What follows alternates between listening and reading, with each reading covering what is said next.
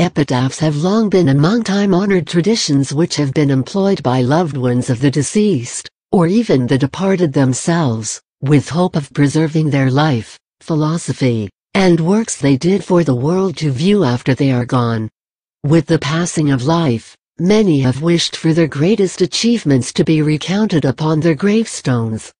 Consider the Dutch mathematician, Ludolf van Soilen, who had the 35 digits he discovered of the mathematical constant known as pi, expressed with the famous simple pi, printed thusly on his tombstone: 3.14159265358979323846264338327950288.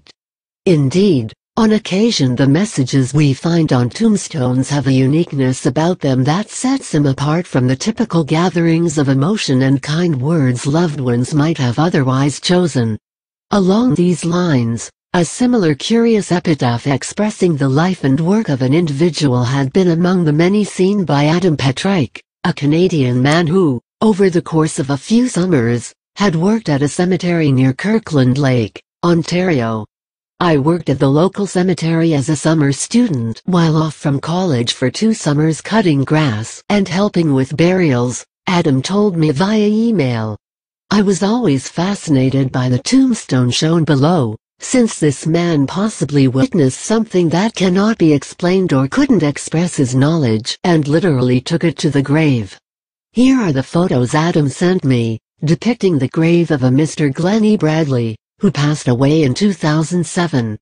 Arguably, his is the most curious epitaph I've ever read. According to an obituary I found for the late Mr. Bradley online, he had indeed maintained a passionate interest in the subjects of UFOs and antigravity throughout his life.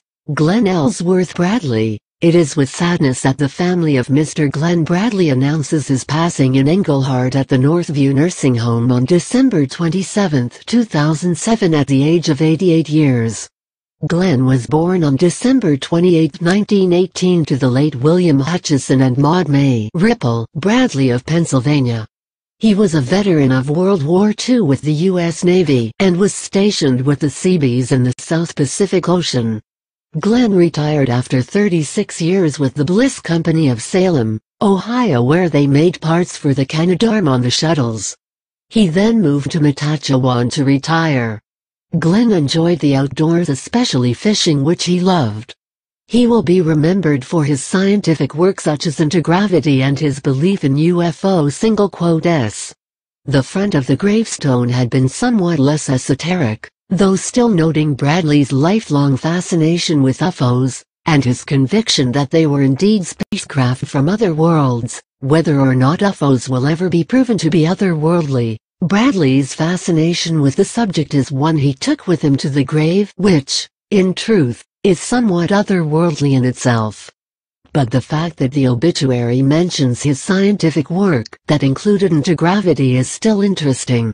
Very little else could be found about Bradley as of the time this was written, although with little doubt, someone who may have known him, or at least knew of his work, may be able to provide further details.